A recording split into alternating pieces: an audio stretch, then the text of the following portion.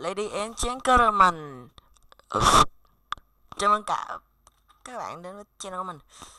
Tối thấy hôm nay mình sẽ hướng dẫn các bạn làm một back banner cộng avatar. Ok con dê, hướng dẫn từng ly từng tí luôn. Để khoan đợi xíu. Ok, mình đã trả lời. Đầu tiên các bạn mở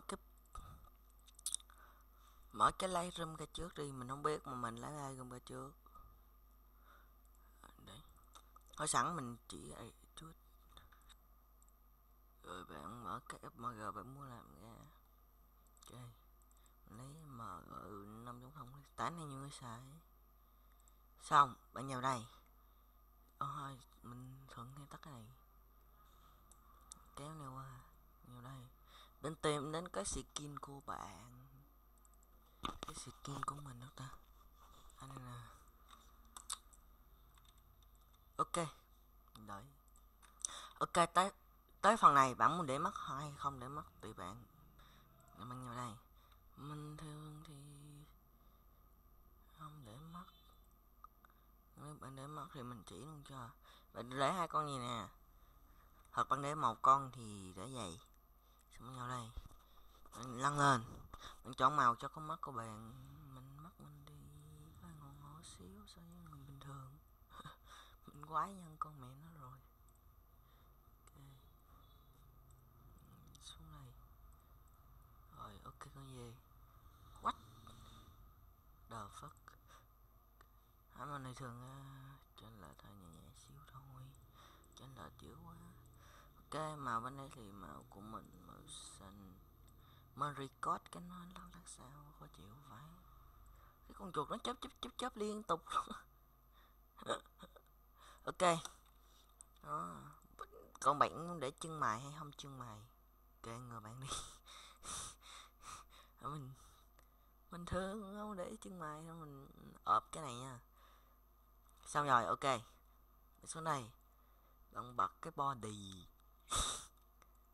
Sẽ mới vào phần head, bạn tắt ngựa hai này đi. Bạn chọn sao nha, bạn chọn sao mà nó ra cái mặt với cái đầu luôn. Không, bạn chọn sao nó, bạn chọn cái đầu thôi, vậy là sai nè. Bạn chọn sao cho cái mặt với cái đầu luôn đó, vậy nè. Ok, xong bạn vào đây, bạn tô. Khúc này bạn nào không hiểu bạn dừng lại nha. Khiếu nại mình nữa mệt. Sao mấy bạn kia Win 10 tải không được ta? Mình xài Win XP mình đâu biết.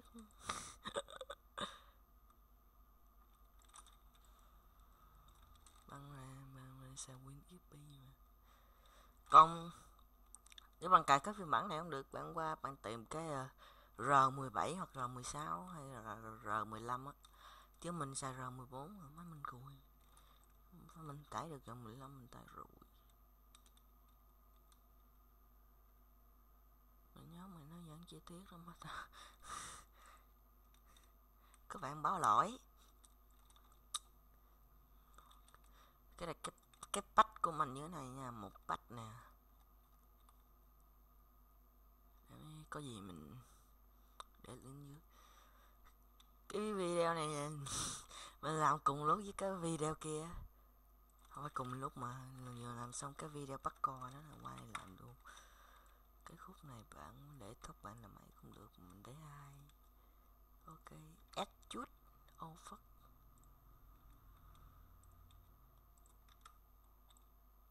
Ê, có gì đó sai thì phải. Chuẩn rồi, sai con ngựa nó rồi men.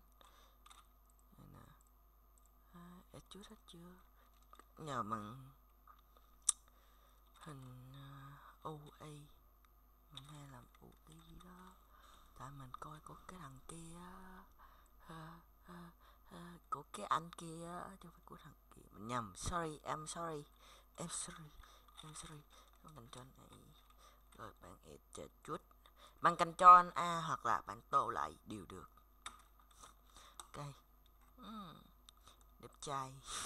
Không mới coi té. Sao bạn vào đây rồi bạn tắt cái này, bạn ấn vào trừ, xong bạn xuống đây. Ok, vô đây xong bạn tô tiếp cái phần tóc của bạn. Bình thường thì mình sẽ kéo ra như thế này, xong mình tô. Ok, có nhiều cách tô tóc của mình lắm, mình muốn tô sao mình tô. Thực ra mình có tự tạo một cái patch trong riêng mình rồi. Cái patch trong đó có cái skin của mình, bạn muốn làm sao bạn làm. Đừng có phá nha mấy cha. Mấy cha vô mấy cha nghịch cái skin con báo hại à. Oh shit tốt. Oh shit tốt.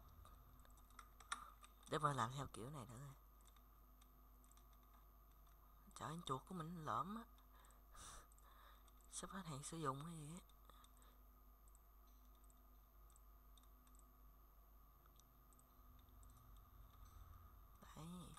Đấy. Hai. Ấy, cũng được phết thế. Đó kiểu tóc. Nhìn bữa quá à. Kệ đi, mình thử. Bữa nay mình sẽ thử cái kiểu này. Ok, về tới cái phần này. Cái phần này thì mình sẽ không add chút phía dưới này đâu. Bạn có để add chút nhưng mình sẽ không add chút. Mình chỉ add chút 2 lần thôi. Man, mình chỉ add chút 2 lần là what the fuck là sao? nói chuyện logic vãi. Chắc tại cái video hồi nãy mình không có để cái mic gần cái miệng. Cái mồm. Được phất cái miệng. Mình nói cái mồm. Cái mồm. Ok, enter. Đấy. What the fuck. Rồi mình add chút thôi cũng biết lâu rồi. Giờ bắn kéo vào sao cho nó phù của mẹ nó hợp.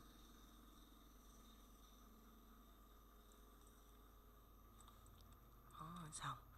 Ok, tới phần này sao? Phần này bạn ấn vào đây.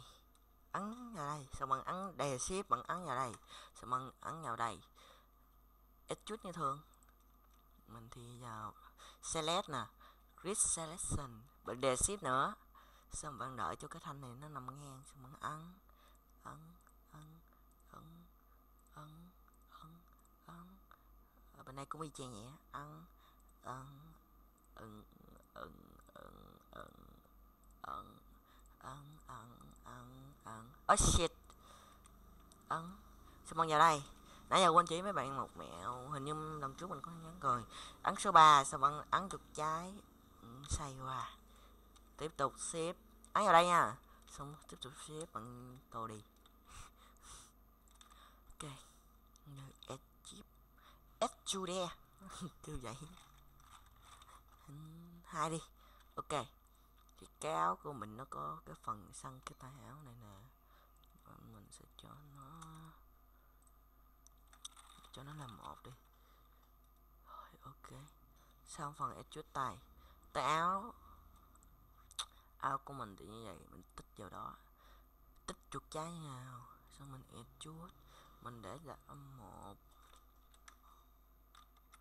Rồi cái phần trắng này mình sẽ để yên. Bây giờ mình sẽ tô hết cái phần còn lại, kể cả cái này, cái gì cơ, what the fuck. cái cọng dây, đúng rồi, dây áo khác. Bên này sao trời lạnh lạnh sao, nói chuyện rung rung rung.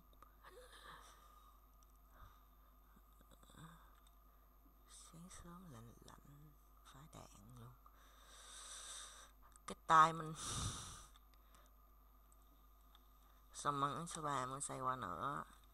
Mấy số này tương tự nè, cái này là số 1, này là số 2, này số 3, cái này mình không biết. Rồi, bạn để nghiêng gì nè, chứ bạn để ngược vậy là rồi thôi xác định luôn á. Ấn chuột trái chứ đừng ấn chuột phải, ấn chuột phải là mọi chuyện rối bời luôn. Okay. What the fuck cái mặt. Ok, thôi mình để 2 đi.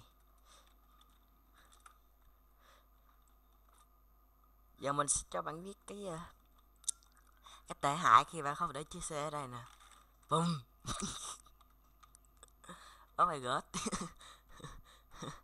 200. Ok. Ok. Không, mình nghĩ chắc để 1 thôi chứ để số. Ok, bây giờ tụi mình sẽ tô cái phần này. Tô cái cổng dây. Cái cổng dây. Cổng dây vẫn CD1.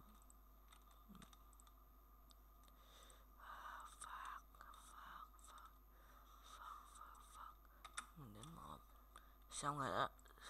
Để mình xong cái phần extrude áo. Ok, tới phần quần. Quần da dày. Ok, phần này mình sẽ không extrude cái quần.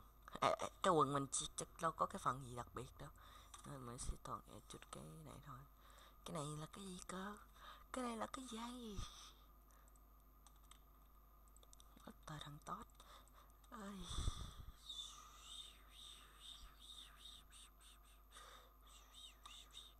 Ok man, để 2 đi. Thấy vậy là có gì bất ổn rồi đó, biết ngay mà man.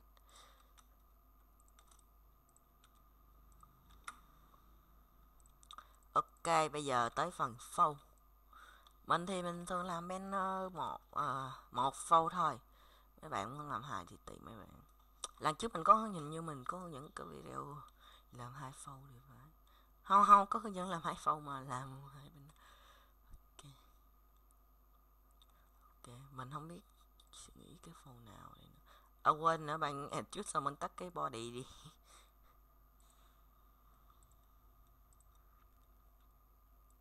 Ok, nếu bạn muốn để cái cap á, cái cape hay là cái bếp, cái cap đỡ phát cái bếp. bất kỳ. Ok, mình sẽ để như thế này man. Cái bầu chẳng lẽ mình làm cái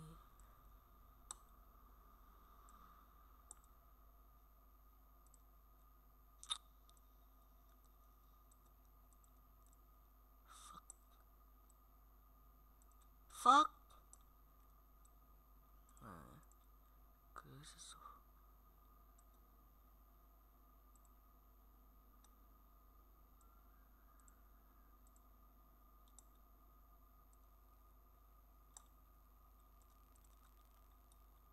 giờ nè, tới khúc này nè, bạn muốn cho nó cái gì gọi ảo diệu á, bạn ấn số 3 xong bạn ấn chuột phải, bạn xoay qua một góc ảo vải.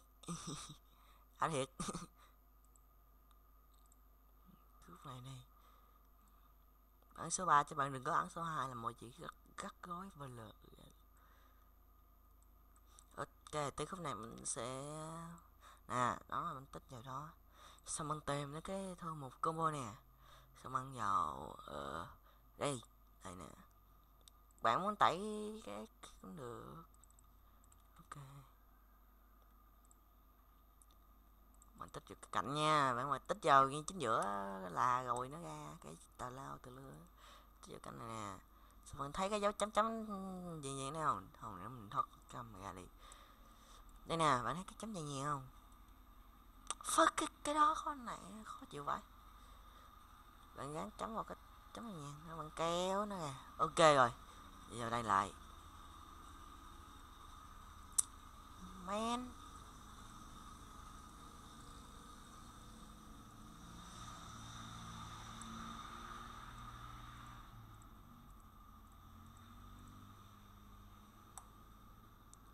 Ok, đấy amazing. Xong bây giờ ủa khoan đã, nghĩ ra rồi nha men. Ấy để mình thử mình lấy cái kiếm ra coi. Kiếm này nhầm bên rồi, cái đó là hết sọt con ngựa nó rồi. Ok, cái này mình xây quay tay đại pháp, quay tay. Ok rồi đó men.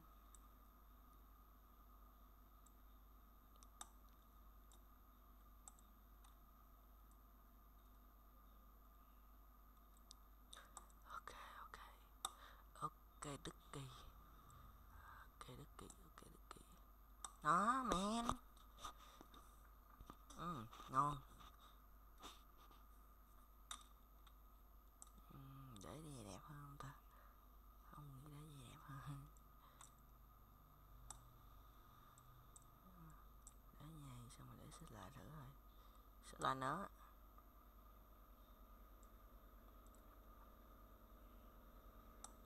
nhầm rồi á, cái đó là nhầm đó mà tích về nè.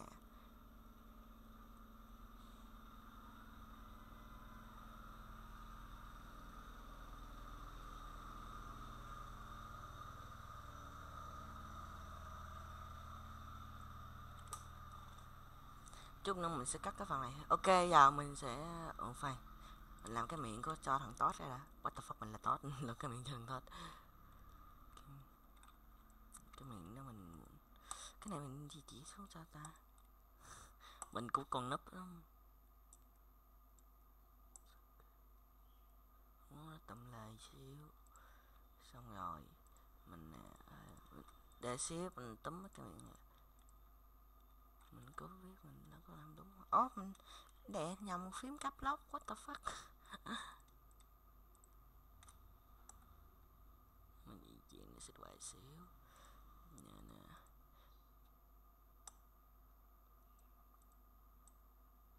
Hey my friend.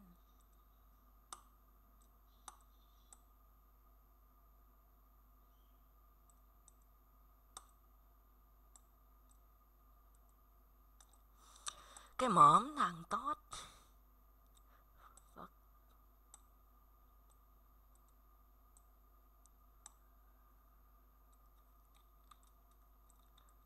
bây giờ ở này coi như đây.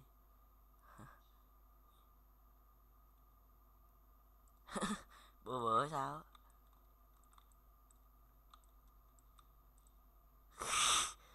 cái này tự lực kính sinh rồi.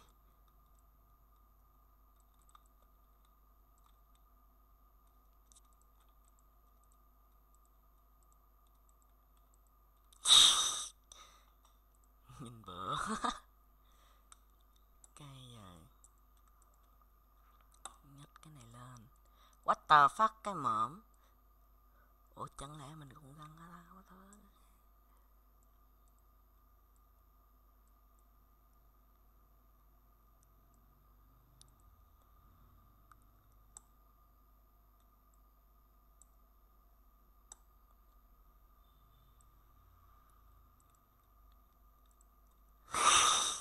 Ok, mình sẽ cắt cái phần render này. Khi nào xong mình sẽ liên lạc với bạn sau. Ok, vậy là render sắp xong rồi nè. Render sắp xong mình sẽ được một tấm hình như thế này. Ok, thì hồi nãy mình có sửa lại một chút cái phâu. Nhìn mặt Giang vãi đái. Cái miệng nhìn gái đờ phát. Cái miệng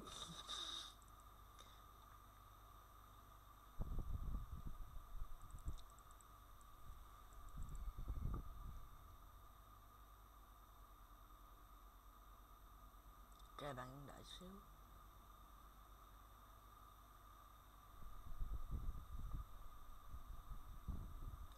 Cái coi này.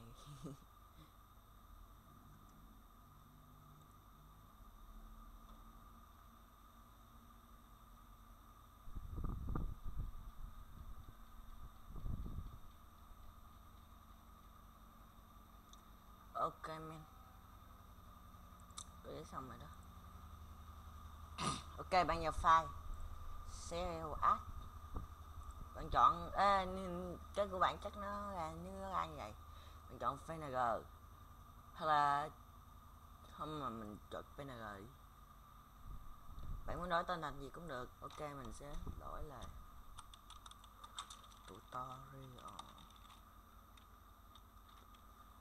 Mình biết mình ghi đúng.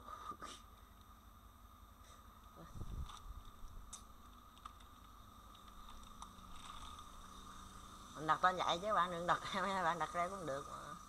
Bạn trước tiên về đừng có xóa đó nha, bạn mà xóa đó bạn ra đây không thấy hình là còn thôi xác định. Ok, có hình bạn xót đi. Tiếp theo là phần của về Photoshop edit. Nãy giờ quên để cái mic sao á chắc mà bạn khó nghe. Mình xài CS3, bạn xài CS mấy? Kệ bạn. Ok, đầu tiên bạn vào file, bạn option, bạn mở cái hồi nãy ra. Mình thì thường làm cái này mà mấy người yêu kìa, mình không biết làm sao nha.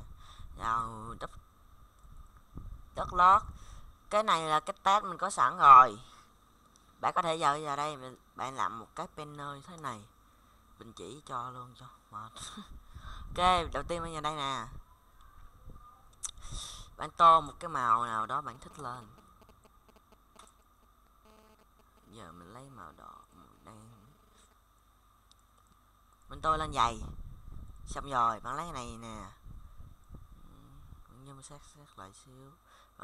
Bạn gắn nào đây nha, bạn ấn vào cái con mắt này nè cho nó biến mất đi. Xong bạn cành sang đây nè, kéo nó ra, kéo tới đây rồi.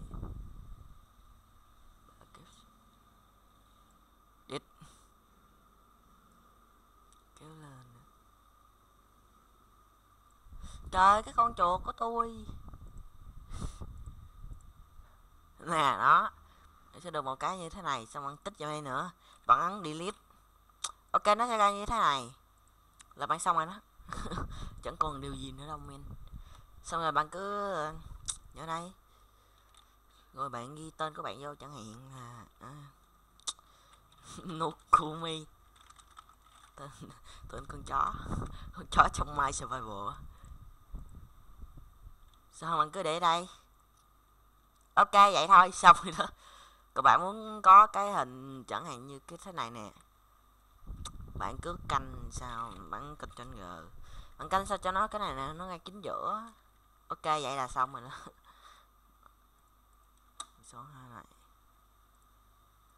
Ok, điều tiếp theo là bạn cần file authentic. Bạn vào cái, giờ nếu bạn muốn cái background sáng á, thì bạn vào đây. Còn bạn muốn tối thì vào đây. What? Cái này cũng có sáng rồi nè, cái này đẹp nè. Cái này mình sẽ làm cái pin này sáng không, đợi xíu mình tìm background. Cái nào đẹp ta? Shit, ấn nhầm rồi. Chuột lõm có khác, chế được chứ.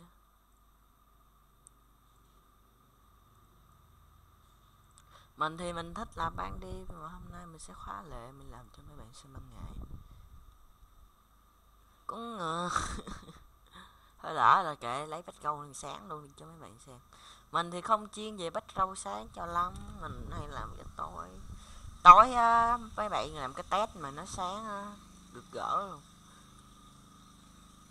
Mà sáng mình làm cái test tối bá rồi. Ok, bây giờ bạn có thể kéo này ra, hoặc bạn làm bên đây luôn cũng được, mà mình thường hay kéo qua cho nó. Mình không chuyên cho lắm, mình còn chưa gành về Photoshop nhiều. Mình mới fuck Ctrl T. Ok, vậy bạn thấy chưa được nó, bạn xoay qua chiếu đó, đẹp trai chưa. Ok, giờ bạn cho nó vào cái thùng một, bạn đè xếp bạn ở đây, rồi bạn vào đây nữa. Mình hay làm như thế này nè, bạn tạo cái layer mới ở đây, xong mình vào cái này, mình làm hơi nhanh xíu. Phan, bây giờ nếu bạn không, mình làm gì trước đi, mình xóa đó đi. Bạn vào đây, bạn vào filter tóm lại vào đó. Bạn vào cái thứ hai này, không, bây giờ bạn khỏi vào đó cũng lựa luôn. Bạn vào filter, xong bạn vào rớt này nè, xong bạn chọn cái đầu tiên. Đấy, nó ra vậy. Ok, rồi ok luôn. Xong bạn vào đây, và kéo này cho nó thấp xuống. Đấy, vậy là ngon rồi đó. Cái tóc này nhìn ngộ vậy. Ok, xong giờ bạn copy thêm một cái layer dưới này nữa, cái layer 3 chứ phải layer 3 copy nè. Sao không gọi này đó, chết ngựa. Ok, giờ bạn vào đây nè, Guardian.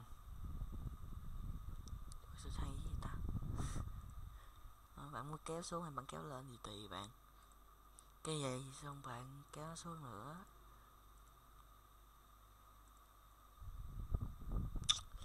Mình định làm, đúng rồi, bạn muốn cho effect vô á, bạn layer 3 này, giờ mình effect tốc độ ha, giả sử như Plat. gian này, xong cho nó to lên xíu. Chai vậy đó, xong bạn lấy vào cái cục gôm này, bôi hết đi. Đừng bôi hết nha.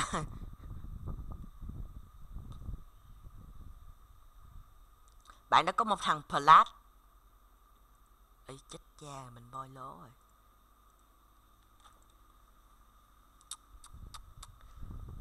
Shit.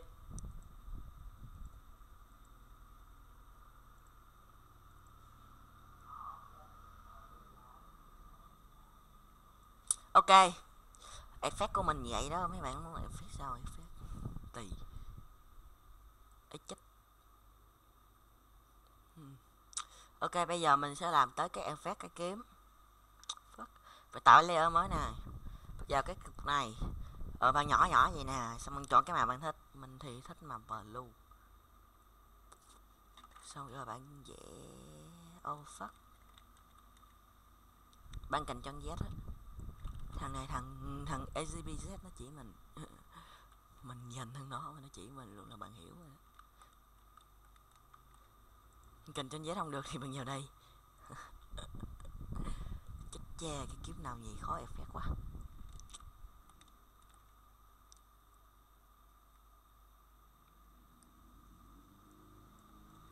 Ok, tạm thời vậy đi. Không, mình nghĩ nè, quẹt gì đi. Chết cha thiệt chứ.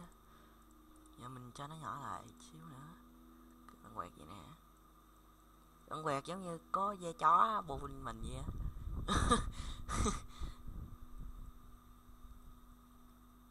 Hôm nay nó chuyện bữa phải đấy.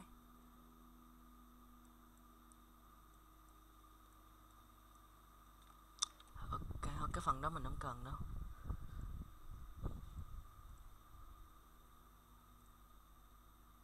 Ok vậy nè. Sao bạn copy nó ra nữa? Tại mình thường hay copy. Bạn vào filter bằng blue, Gaussian blue.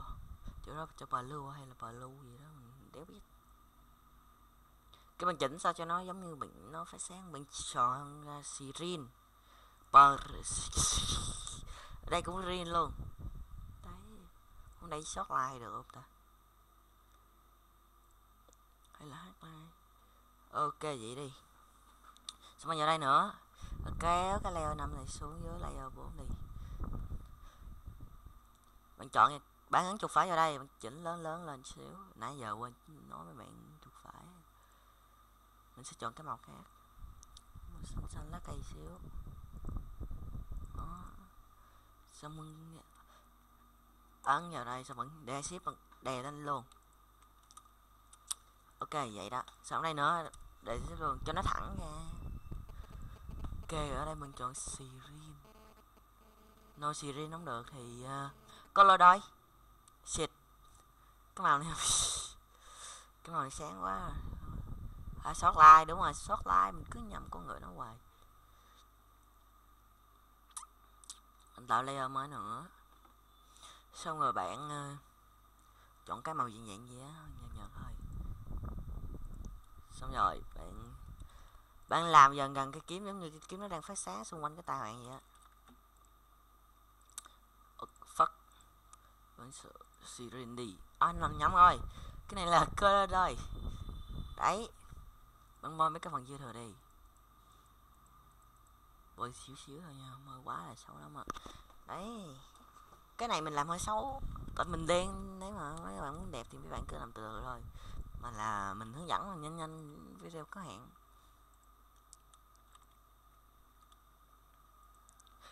Xong rồi. Chẳng như đây thí dụ dưới này nè ha. Ánh nắng á. Để mình coi cái bóng ở đâu. Nó không có nó đổ từ hướng này qua. Edit. Ở tạo đây mới nè. Rồi bạn chọn cái màu giống màu nắng là màu vàng như xịt. Sao bạn tô mấy cái phần này, mấy cái phần mà giống như tiếp xúc với nắng vậy, mình ấn chuột phải và teo nó nhỏ lại vậy nè, giống như nó đây tiếp xúc với nắng.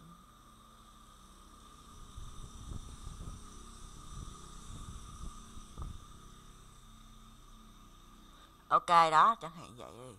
Rồi bạn chọn ra series tiếp. Xong bạn scan nó nhỏ lại. Ít lại chứ phải nhỏ lại nha. Nhầm. Đấy, giờ bạn đã có này. À, thí dụ ha, bạn thấy cái này nè. Nó trước mắt quá đi. Cái này gai gai nè. Bạn chọn layer này nữa. Xong rồi bạn vào đây, bạn đè chuột. Thí dụ bạn có cái này, hình chọn này đi, bạn đè chuột. Xong bạn ấn vào đây. Địch. Bạn kéo vậy. Kéo sao cho nó gì. Ok men.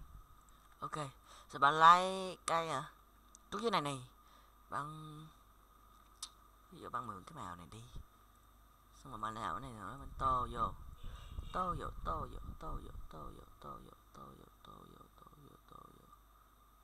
Xong mình xuống đây nữa. Tại sao mình kêu lên đây nữa? Tại vì nãy mình copy một đống ra mà. Nãy mình ngu quá. Mình không chịu ấy trước. Chết nữa thì chết thằng tốt. Bởi vì thằng tốt ngáo đá mà. Ok, sao bạn cho đây, bạn ấn ở đây. Vậy là xong rồi. Nhìn cũng hơi xấu xíu. Ok. À, còn cái nữa nha. Cái này nè, ở đây này không. Bạn muốn cho effect nó dài. Vậy đi. Nãy chết thì chết trời. Nãy phải mình làm gì cái áo tròn vậy trước đi dễ sửa rồi.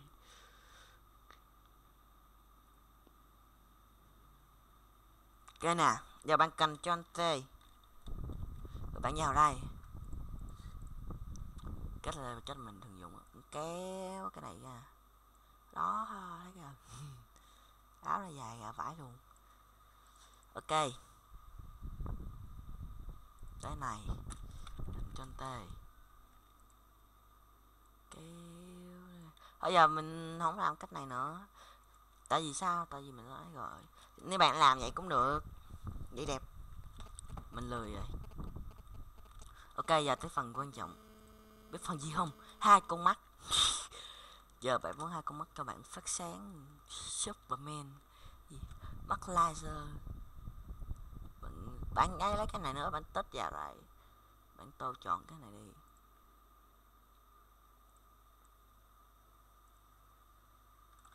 Bạn đè shift nữa. Qua đây. Mình tích đây. Để shift liên tục luôn đi. Bạn đè cái mà bạn tích là được rồi. Ok. Đó, 2 cái. Sau bạn lấy cái này này. Phóng nó to lên xíu. Bạn muốn làm mắt nhỏ cũng được.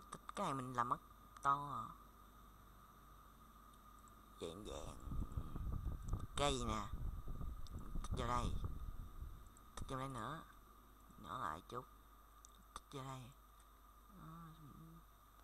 Con mắt bên kia bạn làm y chang gì nha. Thôi xấu lắm à.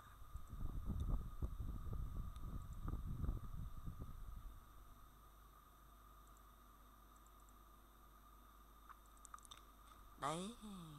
Thấy mắt mình chưa? Long lanh chưa? Có gì đó sai sai men. Đây nè.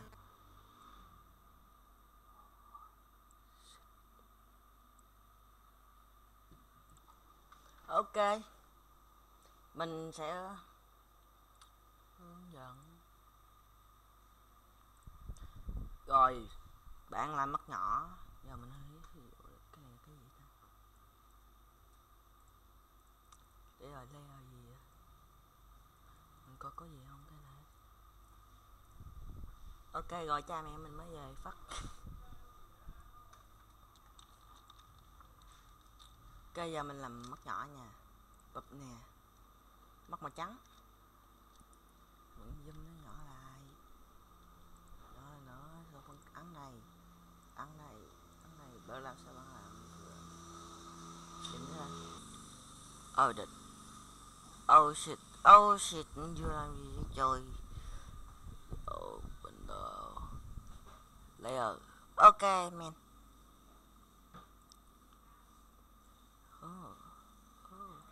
Nếu mất bạn chưa phát sáng bạn copy ra. vào filter blue, Gaussian blue. Ok vậy xong Berin, Sirin, Farin. Ok con dê. Ok vậy xong rồi. Kéo qua bên đi. Test. Chọn phong đi, phong nào đây, phong nào đây. Ok. Chọn phong này nữa. Tot nè. Head nè. Ok. Bụp.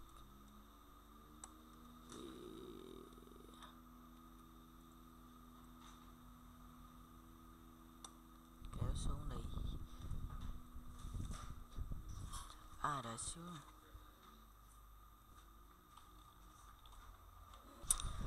Ok.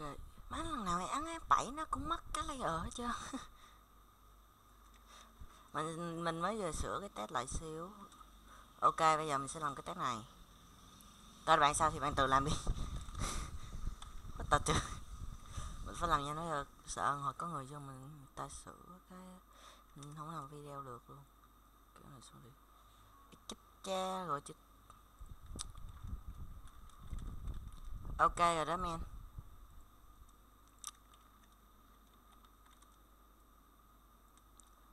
Ok. Vậy.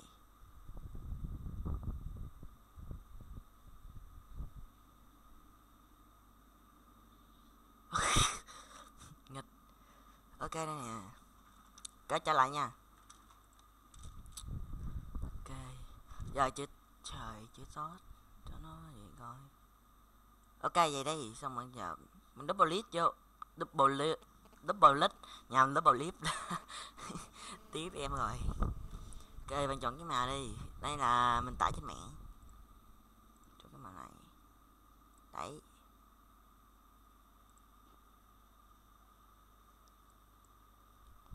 Ok đó vậy đi. Không cái này là không có được drop shadow.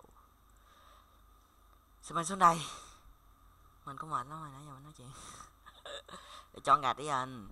Rồi bạn muốn chọn màu sao đó bạn chọn đi. Mình thì blue đúng không? Giờ bạn biết mình mới suy nghĩ ra cái gì không? Tính làm gì nè. Đấy.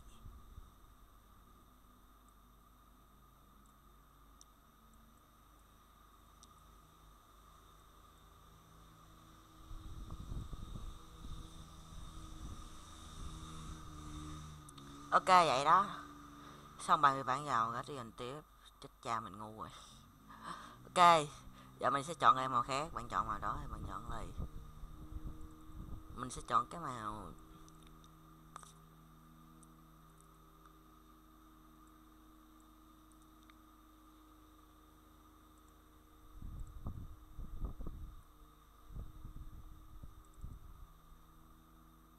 cái này nhầm rồi.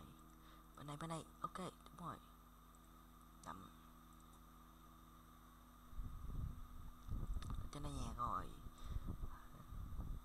Trên đây nhạt xíu mới đẹp. Đậm quá sao phải đá luôn. Đấy cái test này nhìn vừa phải luôn.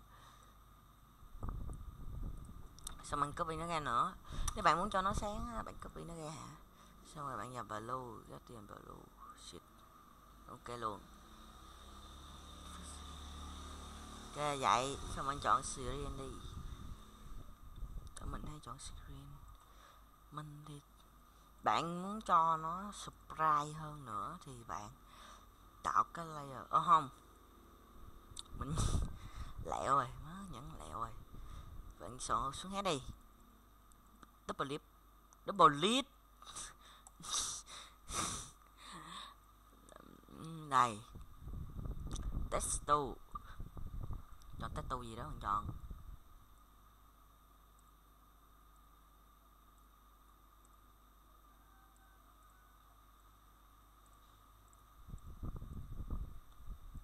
Ok này nè. Xong mình cơ rồi.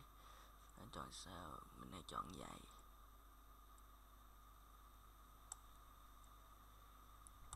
bạn muốn cho nó sáng nữa thì bạn tạo cái layer mới. Xong bạn vào đây zoom cái này lên, zoom nữa to vậy, bạn đè ở đây luôn, không có giảm này lại đó, cha cha cha cha. Rồi giờ bạn muốn cái tot này nè, bạn nhìn đơn sơ quá, copy nó ra, bạn filter below, motion below, ok để vậy nha. Bây giờ mình để vậy nè, thấp lại,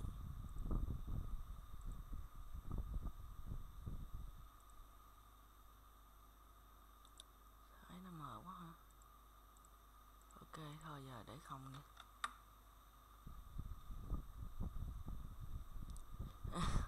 Phần thân bóng tối nè.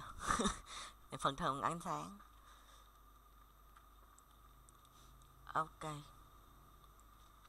mình hướng dẫn thì mình chỉ hướng dẫn xíu effect thôi. Rồi bây giờ bạn ra đây tạo layer mới nè, bạn chọn cái màu mà bạn thích đi, tôn cái màu trắng luôn, xong rồi mình vào đây, mình ra điện, xong rồi mình chọn cái này. Ok vậy thôi nha, vậy vậy vậy.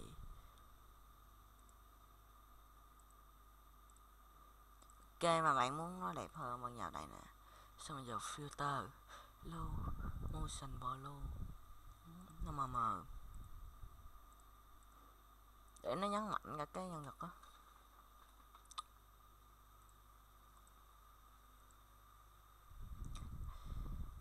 Ok đó, mình nói rồi sáng mình làm xấu lắm. Ok tới đây thôi, giờ tới phần avatar, đúng rồi, 40 phút. Bạn lấy cái này nè, mình quên nữa, còn một thứ rất quan trọng, bạn chọn cái trời, lấy này làm gì trời.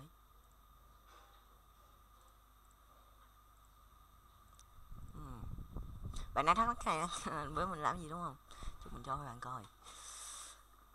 Ôi trời mệt quá.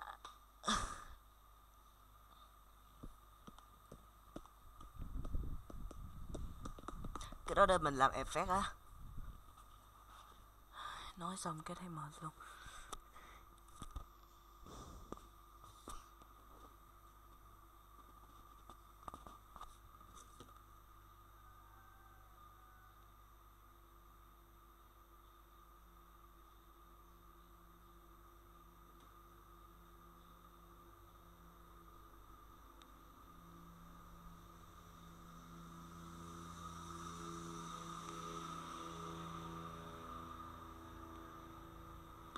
Hơi lâu ha.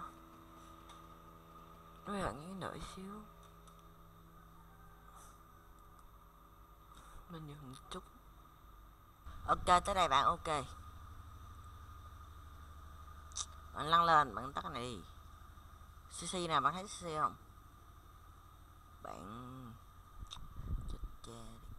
bạn lo qua đây. Bạn tích vào cái CC nha, bạn mới lo được nha. Bạn tích vào là rồi, lo được đó. Mình tích rồi mà nó chưa qua nữa kìa. Ok nó qua rồi đó. Bạn mở này lên, bạn xóa cái này đi, bạn chọn cái CC nào phù hợp cho bạn. Shit. Một nè. Ý, ngon nè. Một để cho cái background. Giờ mình đổi cái một ra. Bạn phải lo cái CC này lên tút trên này nha. Đó, cái số 10 á. Đấy, bạn thấy đẹp không? Phóng to lên này. Đấy, số 2. Bạn tích số 2 thì nó số 2 như nó làm cho cái này rõ hơn. Cho nên mình tích số 3. Xong bạn kéo số 3 nhỏ nhỏ lại sao cho nó hợp. Đấy. Số 3 lại. Cái này là ảnh từ xa xưa. Ok vậy đó, đẹp không? Ok giờ bạn lôi ba cái này ra. Bạn ấn Ctrl. Sao bạn xuống dưới nữa? Bạn Ctrl số 3. Xịt. Tắt thiệt chứ. Xong nắm nó ra ngoài đi nha. Nắm nó sao cho nè. Ngay trước cái con mắt màu cam nó hiện ra cái dòng ấy á. Ok rồi bạn delete cái CC này đi. Man. Ok rồi đó. Cũng mệt rồi. Giờ mình gói quá không biết làm gì nữa giờ cái này. Fuck. Bạn đây bạn ship vào đây xong bỏ ship ra. Bạn Ctrl vào này. Ok bạn zoom nó nhỏ lại. Xong bạn kéo qua cái layer 3000 nhân 3000 hồi nãy bạn mới tạo. Kéo nó qua. Ok. Ở mình nhầm rồi. Mình copy nhầm cái layer 2. Điệt ngựa nó. Bỏ layer 2 rồi bạn lấy bỏ đi. Bạn lấy layer 1. Mình nhớ layer 1. Ok giờ mình làm lại. Ctrl chuột. Delete group rồi đó. Ctrl cho mình làm lại nha. Cái giờ mình lôi nó qua. Bạn lôi thì sao mà dính nguyên cái chữ top head trên là rồi thôi, xác định bạn luôn. Bạn zoom cho nó to nhỏ lại vậy nè. Xong cái đây là cách mình thường làm. Mấy người kia làm sao mình không biết.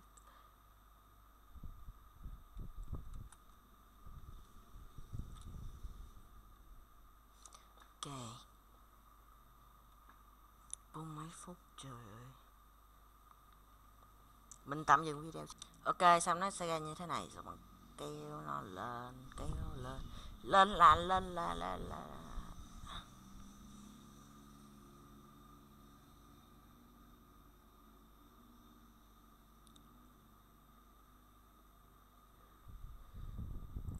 mấy bạn mình nó nhắn tin trên điện thoại. Shit sister fuck. Lắc quá.